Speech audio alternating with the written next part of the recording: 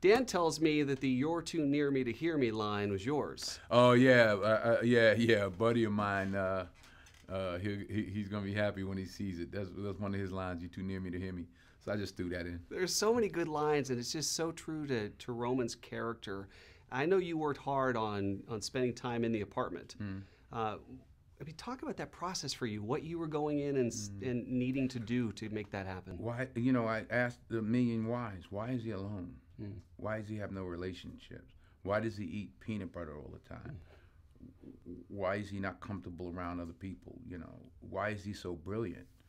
You know, and you start to head down a road to answer those questions. And you know, I did a lot of research about Asperger's and you know, and who were his heroes. There was a picture that we always had up on the wall of Bayard Rustin, who was really one of the architects of the civil rights movement and the March on Washington in particular. And people don't know it. So I just embraced it. You know, when a writer writes a great play or screenplay, he doesn't give you all the clues of the character. It doesn't say in the script he has big hair and wears glasses and he's clumsy, but he gives you the food you need to head off in a direction, and it's rare to get scripts like that. Carmen told me it was tough having those dialogues with you because Roman looks away. There isn't that eye contact. Right. They're going back to Asperger's, and he tries to what they call mimic neurotypical behavior.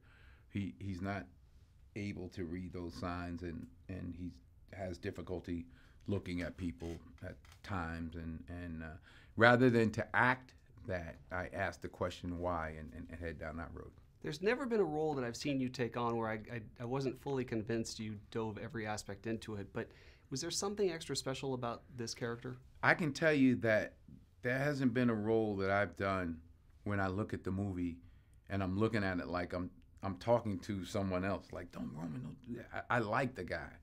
I root for Roman because he's like, man, he's trying. He just keeps messing up. Like, no, don't do that. Don't do that. I love that character. You know, I'm not watching it anymore. I've seen it enough. But they showed a scene the other night, and when he's trying to get a job and how emotional he gets, and I was sitting there kind of welling up. It's like, man, yeah. It's he means it's in every. You know, it's in him. It's just the core of who he is, and you admire that. I wish I could be have that much conviction. He's not distracted by all the other crap that we all get sucked into. No, but then he's unequipped. You know, I mean, you never see him. I don't think until he starts to change a bit, you don't see him outside without his headphones. No. He stays in his world. He's in the safety of that iPod. Yeah, yes.